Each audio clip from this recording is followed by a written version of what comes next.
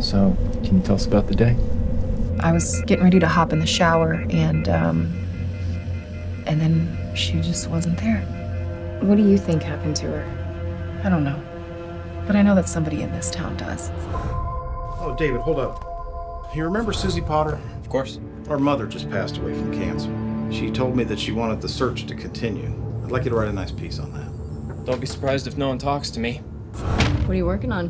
Doing a story over the missing Skidmore girl. There were no fingerprints, DNA, hair, nothing on that girl. Hey! You shouldn't be trespassing. You could be shot. Think we could be onto something? Maybe.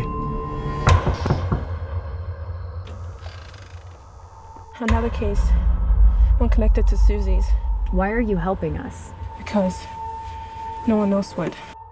I've heard stories of men who have lost faith, coming face to face with evil like that. Jessica had told me something a few days before she was murdered. I was under the impression that she had been taken advantage of.